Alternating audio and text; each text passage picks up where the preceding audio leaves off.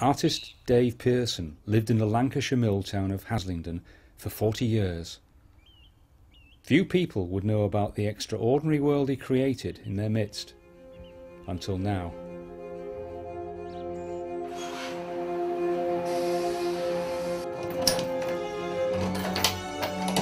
When Dave Pearson died, a small group of close friends and family opened up his studio, uncovering virtually intact the creative output of 50 years in the life of a very private artist.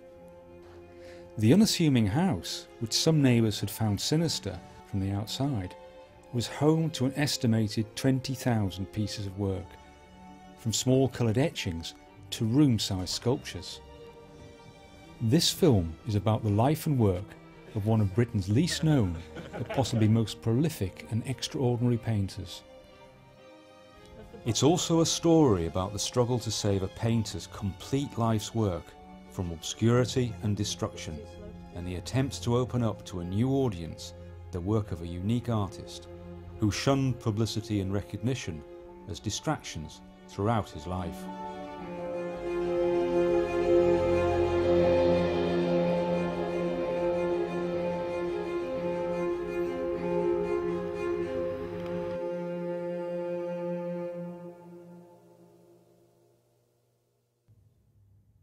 We're human, we like a narrative. We like to feel that even if we can't talk to the artist in person, we can talk to him through his work. We can see what he was striving for. We can see how he felt and thought. With the majority of artists, frankly, you can't do that. There isn't enough material. I don't think I've ever met another person in the arts, and I've met thousands like him. If you'd met Dave at the bus stop, you wouldn't have known he was an artist. More like a process worker, I think. Silence. Really didn't talk very much, very quiet. You had to sort of make all the overtures, really. He was a very quiet man. He had an awareness of what motivates everything in my book, which is this a sort of, whatever you want to call it, a sort of sublime intelligence that sometimes we're allowed to just dip into and feel, oh yeah. And it happens, doesn't it? It's a bit like falling in love, I think. He's a master of the imagination. And that is incredibly inspiring to be around.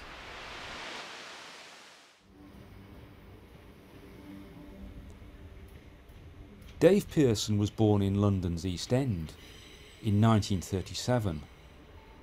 From his early teens he drew. He was inspired by his immediate surroundings in Hackney. His mother Anne at home. His father Sam, busy at his work as a tailor. The wider landscape of the Lee Valley. Work like this earned him a place at St Martin's College of Art, and from there to the Royal Academy Schools, where he was a prolific student. But Dave's refusal to conform meant that he had never graduated from either college. John Warman knew Dave Pearson at school, and they became lifelong friends. It was just an ordinary household, you know. I mean, I probably came here first when I was 15 or 16. The thing about the entire family is they were very, very unassuming.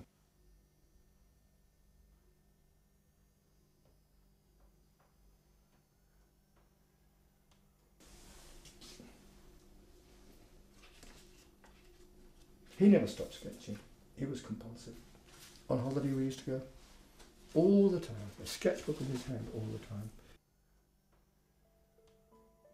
I took this particular photograph, and he was just painting, and surprisingly he was very tidy here, as long as he didn't go into his own area upstairs where they were cluttered and stacked, and they were eventually stacked downstairs as well.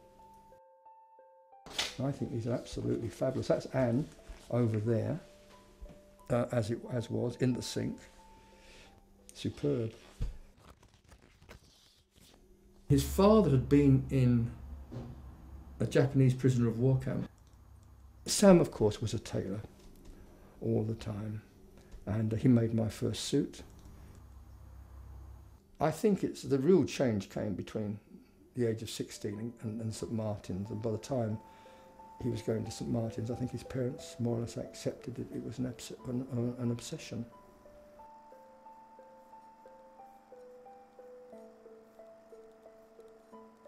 I don't think I realised just how good David was until I saw his first exhibition at the New Art Centre in Sloane Street, and I helped him hang that, and he'd been doing many, many things. He wasn't interested in selling himself.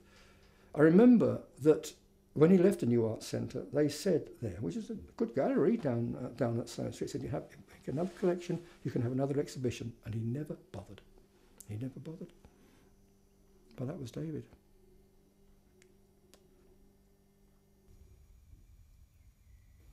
The natural landscape was a constant inspiration throughout Dave's working life. He first began to express his feelings for it in exhilarating drawing trips with John Warman. So when teaching posts in the Pennines in the north of England beckoned, Dave turned his back on the London scene and headed north. And from 1964, Dave began a 38-year association with what is now Manchester School of Art, teaching mainly on the foundation course in art and design at Manchester Metropolitan University. Dave loved working on the foundation course at LMU because it's always been extraordinary in the way that it is so kind of creative and so buzzing, and even now it's a really, really exciting place to work. At Manchester, his students found him an inspirational and anarchic teacher who encouraged their passion and individuality. At home, he immersed himself in his own work. For Dave, creativity was an adventure that involved total engagement. Good Lord, you know, he's doing full commitment to teaching and yet producing these beautiful giant pieces of work. I thought, where does he get the time or the energy? Because he was so committed to teaching as well. And I thought, when does he do it? He must stay up 24 hours a day. If someone came up with an outrageous idea, he would 9 times out of 10 say, yeah, go, run with it, go with it, push it, you know, challenge things. So you open situations up for students. And working with him, it opened me up a lot. It gave me a lot of confidence just to take risks. But if you ask me how or why, it's really hard, you know, even now with this long perspective, to be able to say exactly what it was about Dave that that made him so special and so expert a teacher. But he was. I mean, he was inspiring, not only to me, but I know now to many, many other people. Really hard to know why. Rare film of Dave at the college, leading students in what became a spectacular project inspired by Saint-Saëns music, Carnival of the Animals. It's their first encounter of doing art and design full time, really. And the Carnival of the Animals was set up to attract and, I suppose, to cater for students who were interested in textiles and fashion and using materials and making things, and it was all going to be based on Saint-Saëns' Carnival of the Animals and that piece of music. It covered just a whole load of aspects of working in art and design. The last sort of 4 weeks, month of the project, we'd be there till, you know, beyond 7 at night. It was something that you were living and sleeping and breathing, you know, for the duration of it, really. And I think a lot of that was down to, you know, just Dave's kind of energy and just his commitment to it. Dave spent quite a lot of his life working in his studio and being very much on his own with his work. the kind of dialogue that he built up with students was just as beneficial to him as it was to the students as well. It was just part of this great fizzing kind of pot which is creativity, and when he saw it in other people he wanted to kind of set it alight and get it going, and then he loved that himself. He himself got really excited about it as well.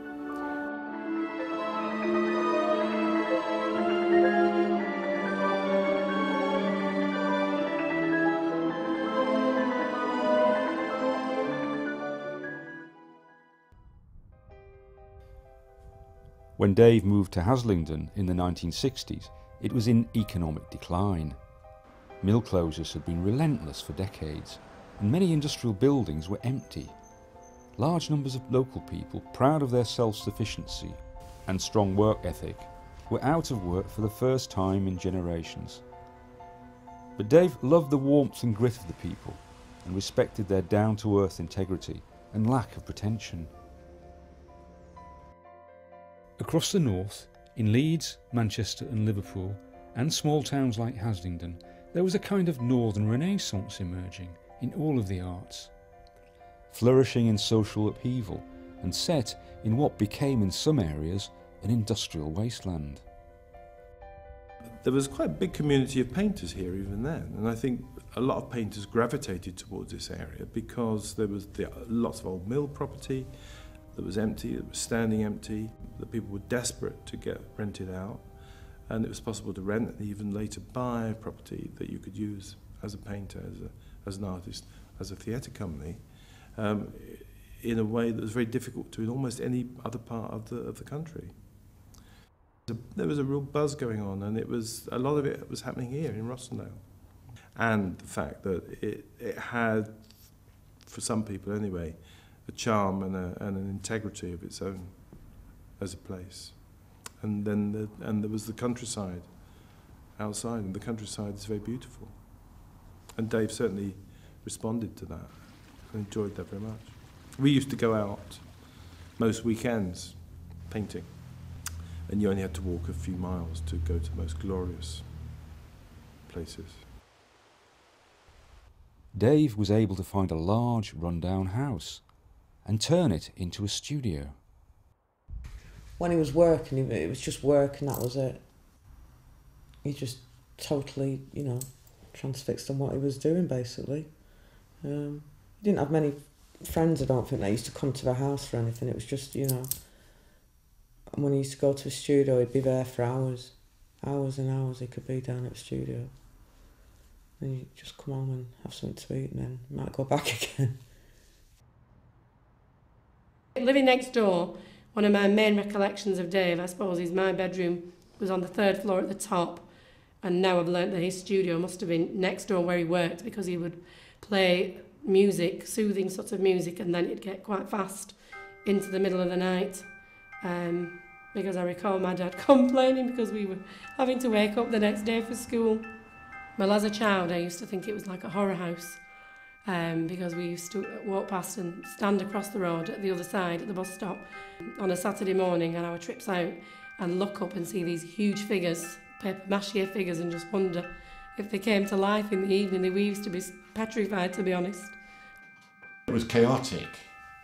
Every floor, you went, the potato eaters, the paper mache potato eaters were in the entrance by the door, and you had to push your way past these to get in to the building.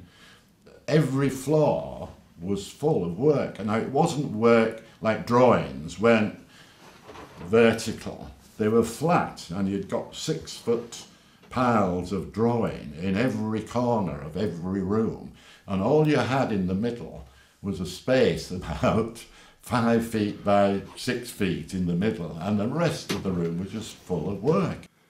Yeah, the chairs would have been for Van Gogh's room. Video of Dave's studio filmed a few days before he died, and this important record gives an idea of the sheer quantity of work he produced, and because of the way it had been densely packed for 20 years, its inaccessibility.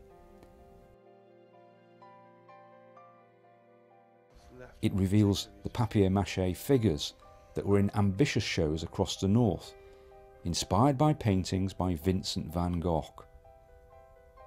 Between 1966 and 1974, Dave made a vast number of paintings, prints, reliefs and sculptures on the theme of Van Gogh. Many transcribed Vincent's work or events from his letters. Scenes from sunny Provence were transposed to the beautiful but often dark valleys of Rossendale. Dave had done the Van Gogh exhibition of paper mache, the potato eaters in paper mache. And he'd made a construction on the top, on the first floor. He had to take the window frame out, which is a hell of a big job, you know, an old wooden frame, and he had to take this out so he could get the actual structure out of the building.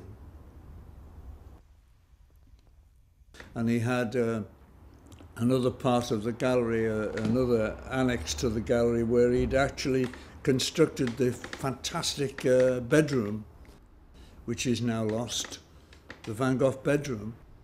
And that was well over life size, and that was in the gallery, and that was tremendous. And there was photographs in all the newspapers, you know, the Sun and not the Guardian, not the Times, but there's Dave lying in this bed, this paper mache bed.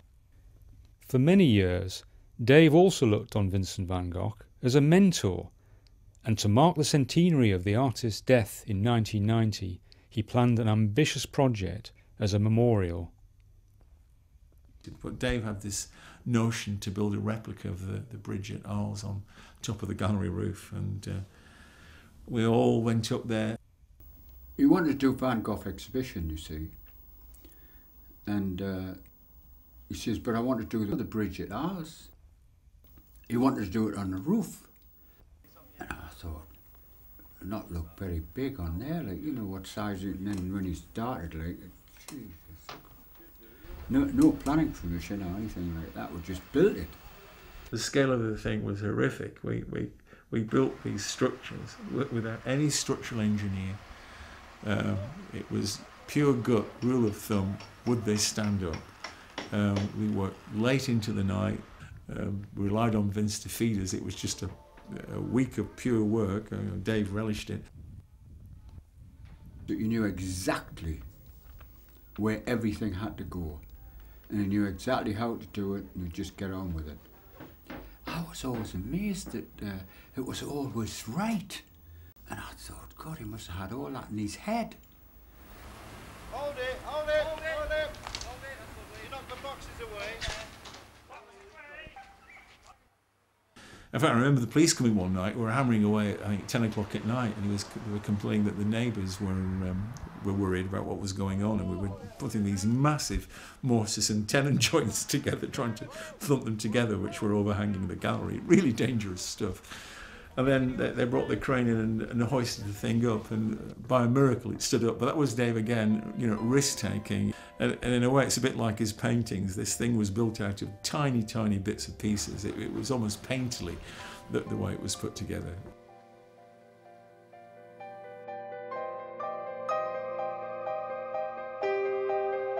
I think that he loved the whole idea of Van Gogh, and I think it wasn't just the idea that a man could be so dedicated and so passionate about what he wanted to communicate to the world.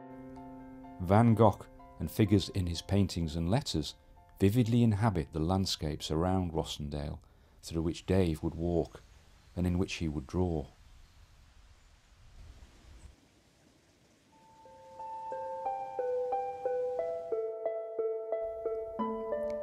One of the key pieces in a series of dry point prints made for an exhibition at the Serpentine Gallery is The Meal, an etching inspired by familiar figures in the life of Van Gogh. It's very suitable, I think, for Dave, because he would include everything, like he would include everybody. I love the white space of the tablecloth with everybody round, and how he's made it all embracing. These figures are the potato eaters, and there's the postman, And of course this is Van Gogh himself coming through the doorway. The lamp, the roof is from the potato eaters, and of course the hat with the candles on. I mean, Van Gogh used to go out at night painting with his hat with candles round it. So he's brought all these together, and it's just so beautifully done. The amount of work into it, you know, I mean, is just incredible. I know Van Gogh would have approved. He would certainly have approved what Dave was doing.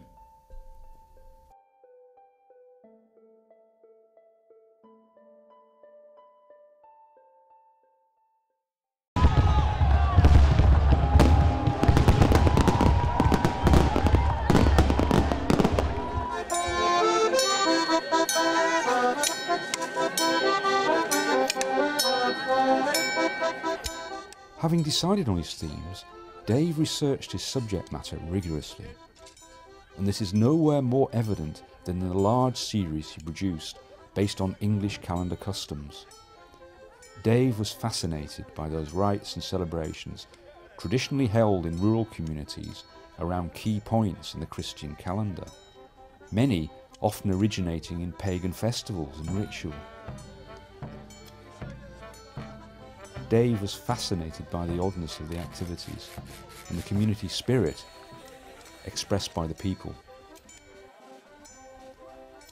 He read widely around the subject and recorded his researches minutely in a series of beautifully drawn notebooks. When Dave died, they were buried in his studio. But like many other unexpected strands to his work, these items have now been brought to light as the work has gradually been uncovered and reorganised. I was always interested in medieval manuscripts, not just European and Western art either. He was interested in like Chinese art and Japanese art. And in all those cultures, they don't use the sort of perspective that we do. They use aerial perspective instead, which means that you can get a very high horizon, and then you can get scenarios all happening sort of further down, and they don't change much in perspective, in size, in relation to each other. And he was interested in that. He liked the immediacy of it as well, and the kind of childlike vision that it gives. The English Calendar Customs series also shows the versatility of Dave's work, and the range included pastel drawings, some several feet across, relief drawings, etchings, and a large quantity of wall-sized coloured reliefs.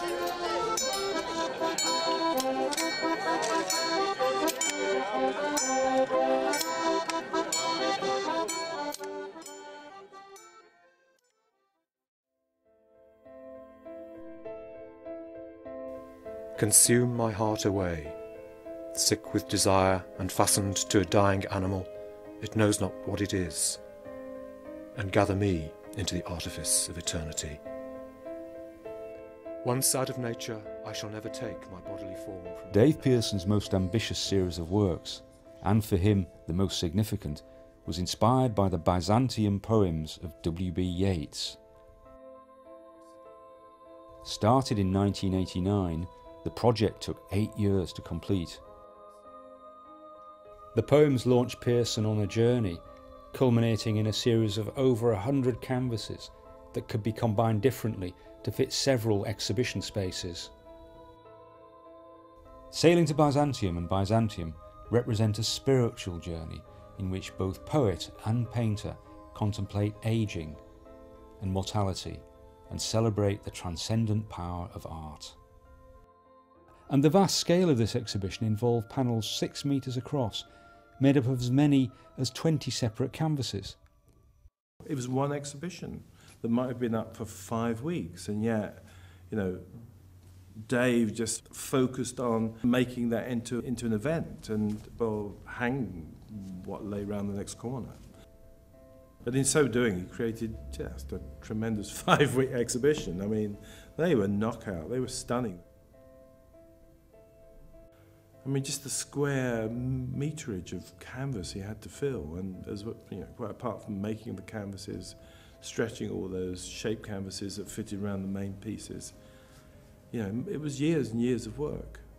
In the process of making those really huge paintings, Dave also produced thousands of sort of sketches, things in gouache and watercolour and ink, loads and loads of studies just to kind of clarify the ideas in his mind. In the proper sense of the word, it was spectacular. He created a spectacle, and that was very clear. He used every inch of the gallery space. He was clearly a man who was on a sort of spiritual journey, a creative spiritual journey, and that was the first impression and the last impression of the show.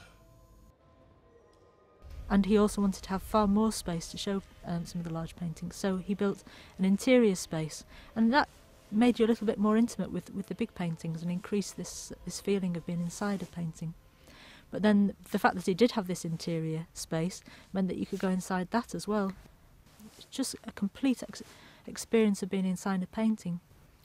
The experience you get when you enter the show of colour and it's like entering the show is like entering another world. One of the exhibition venues was the Bead Gallery in Jarrow. I mean, all this stuff would come in, and I'd say, Dave, we haven't got enough wall space for all this stuff. He'd say, oh, well, what about the ceiling? And you know, hey, it was fantastic. What a brilliant idea. And you just hung them up there, man. So people wouldn't have stiff necks looking up. I kind of got this mirror, plastic mirror. You could walk on it. And the pictures looked terrific through the mirror, like, you know, it really looked nice. But they were all Dave's ideas, you know.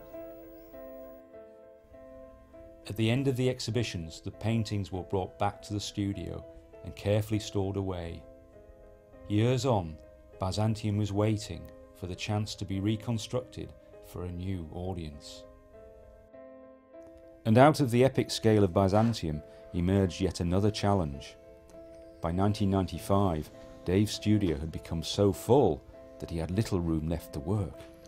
He needed a much bigger space. With the prices of mills still so cheap, you never know what you're going to bump into when you get to the top of one of these mills, especially up north around this way. You never know what fantastic artistic joys are going to jump out of you and what you're going to find there. And I think Dave's one of those amazing things that you find at the top, on the top of a mill. Dave joined Globe Arts, a collective of artists based in a large mill space not far from the Haslingden studio. During Dave's association with Globe Arts from 1995 to his death 13 years later, he welcomed the camaraderie and exchange of ideas involved in working alongside fellow artists. I would see it as a spiritual process, the whole thing of painting.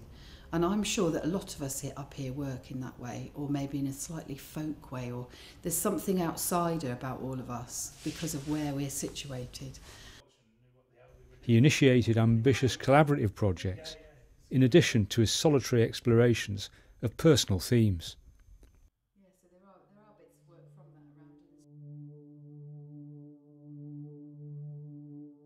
Dave retired in 2002, and I think he went through a bit of a period of kind of depression. He realised that he had symptoms that he needed to see the doctor about, and he kept going to the doctor again and again and again, and eventually he was diagnosed with bladder cancer. And then he went into hospital and had the operation, and it was quite a hard operation to recover from because it involved quite extensive abdominal surgery. He was ill from 2003 to 2008 when he died. But really during that whole period his health was compromised. He never stopped for a second being the artist that he'd always been. And in a sense, I think feeling that his life might be coming to an end, it just spurred him on to be more and more and more prolific.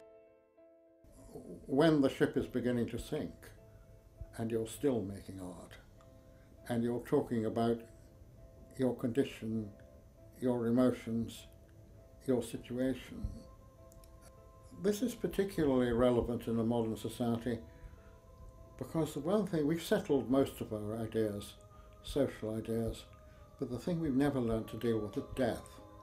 We deal with it less well than our ancestors, in fact. He scrutinised and explored what was happening to himself and his body and his response to that in the only way, or in the best way he knew how, which was through his work. And you know, I think some of that work is painful, but it's very telling and I think quite extraordinary, and some of his best work in many ways.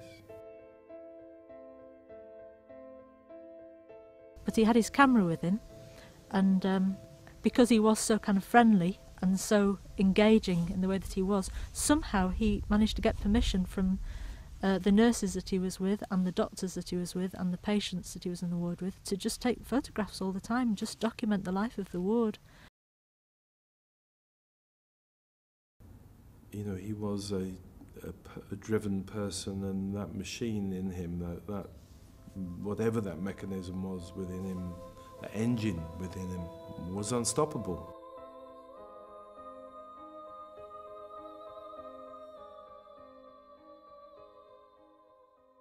You know, the way we would see it is that this is kind of the stitches of stitching you back together, and it's all to do with the process of being ill and being in hospital. That's what it felt like, the blood and the stitches and your veins and that kind of thing. This period was quite difficult for Dave. Well, you know, it was very depressing for Dave, and he did have lots of really quite black moods when he was here too. It was for therapeutic reasons. I'm not sure that it worked in a therapeutic way because it took him further into it. It didn't lighten his mood, but it enabled him to cope with it. Towards the end of his life, grappling with life and death and mortality and spirit. These are difficult things for anybody, but Dave's taking them on. He had to evolve a language, a vocabulary that could deal with minutiae and huge things at the same time. I think he really feel he was trying to, a bit like Wordsworth, he was trying to find the spot of time. He was trying to see into the life of things. And that's what he was doing right up until the end. I mean, the later hospital works with all the stitches, they're more about the nitty-gritty of life and death, aren't they?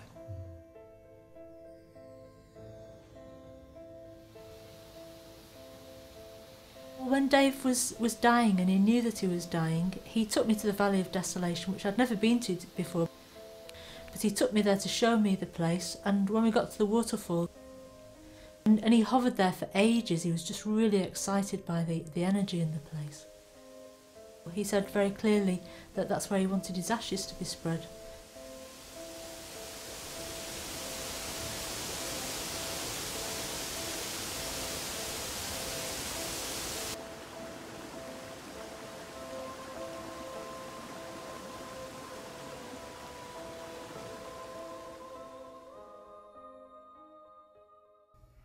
Dave's scene during his last days, filmed by his son Chris. Soon after, Dave's close friend Bob Frith visited the studio and reflected on his own feelings about his friend and his work in a video diary. Trying to make some order out of his work and listing it is just the beginning of a process that I hope will enable us to get word out, to get people interested, to do something that never happened in his lifetime. Not only did he not sell any work, or hardly any work, he was largely unappreciated, and yet he was a really exceptional man. Really exceptional. But at this perilous moment in time, no one really knew what was going to happen to the studio or the work when Dave died. I don't know, I just kind of feel... Another close friend and colleague, Margaret Mitten, shared Bob's sentiments and together with Dave's son Chris, the group, seen here at a recent meeting, decided to take on the responsibility of rescuing the work. But they were faced with what seemed an insurmountable task. The amount of work inside was phenomenal and stored in such a way that made it inaccessible to catalogue or even to count. And because of the dilapidated state of the building, much of it was threatened.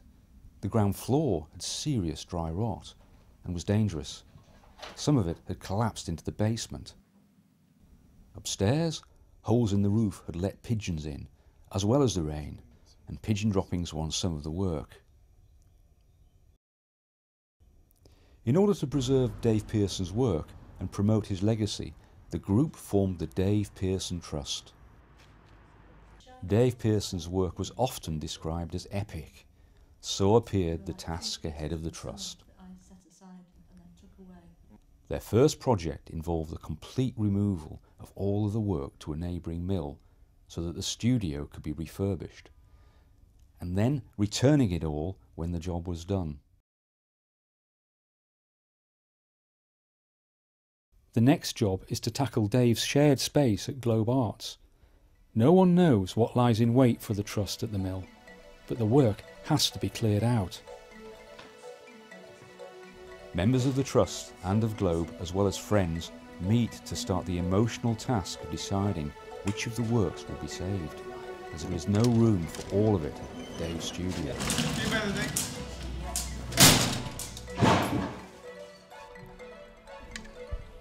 Dave's studio has kind of been left exactly as Dave left it, really, for the last 2 years, so none of us have really got into these hidden enclaves at the back with all his hidden work, and it's amazing what's in here actually when you start looking. I didn't realise there were this many. The chaos. So there's stuff coming up and stuff going down. What's coming up is an empty lifter, hopefully in a minute, and we're going to take this lot down.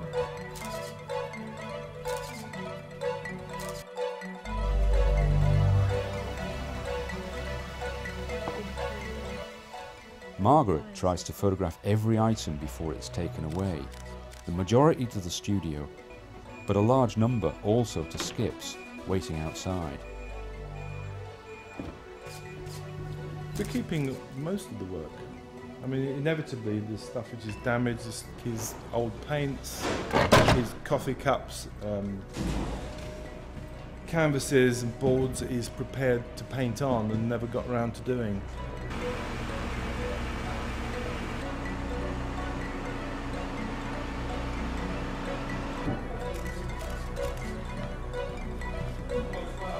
Yeah, he does. The one he carried down. I'm not sure that could go in.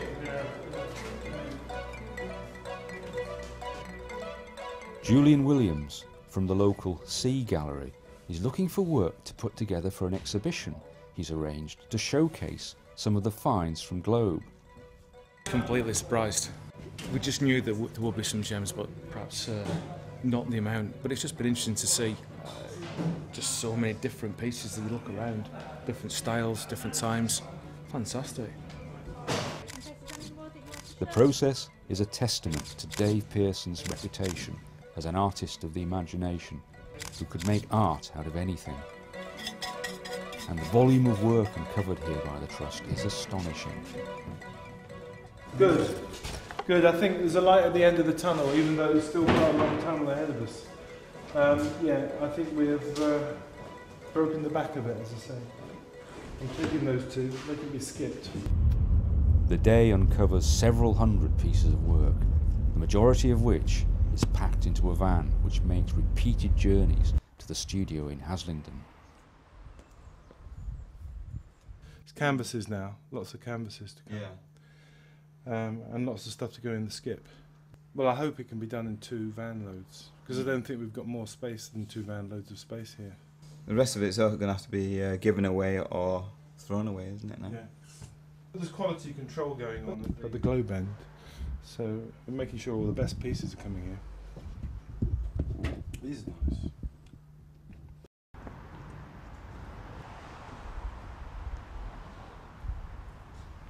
Julian's discoveries form the core of a new exhibition at the Sea Gallery in the nearby town of Crawshaw Booth.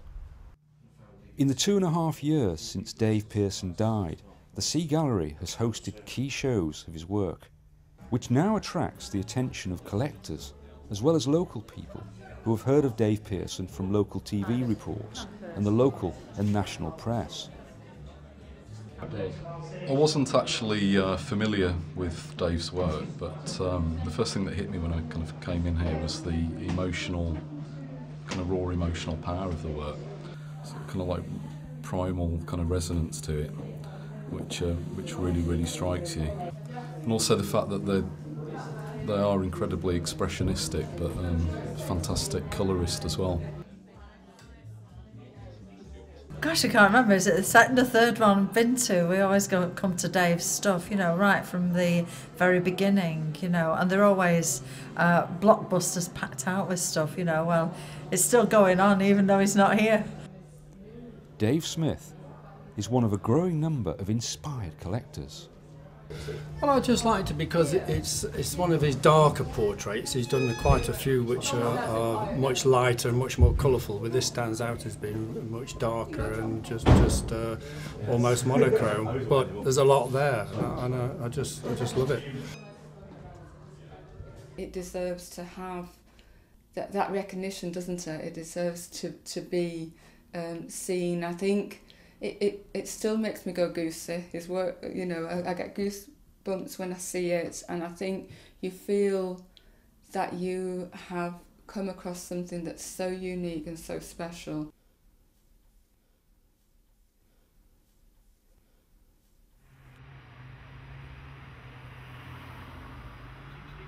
No, I was totally mesmerised when I saw the article in the paper and heard about all the amount of work that Dave's actually produced. I was shocked that one man could produce so much and how much time he's given to his passion. It's amazing. I was in total awe of it, really.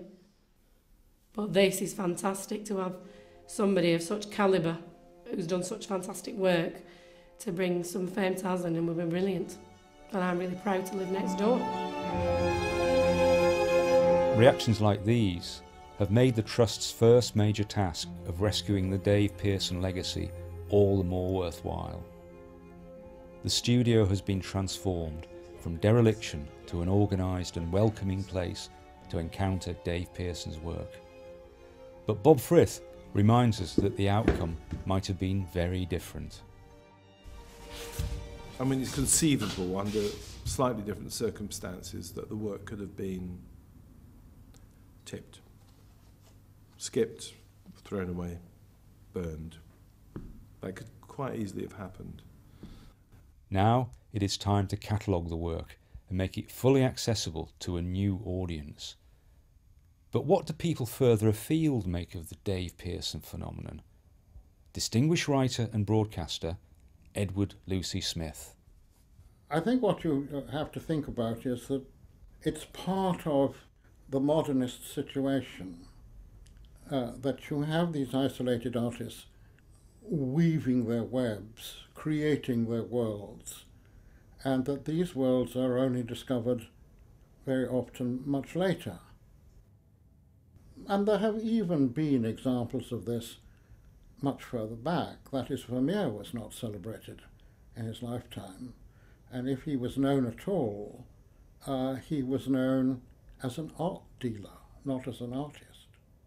So this situation is not entirely new, that of the isolated talent. Even Lowry falls to some extent into that bracket. When you get an artist like this who creates a whole world, and that is what he seems to have done, then it's really helpful if you can see the whole of that world. That is, if you can get a grasp. It's very rare to be able to get a grasp of an artistic personality by knowing the entire production, by knowing his ideas and all the rest of it. And I think that in this case it's very fascinating that so much has been preserved because it gives people a chance to see exactly how he moved towards the finished work. We want to know how it happened. That is, we're infinitely curious.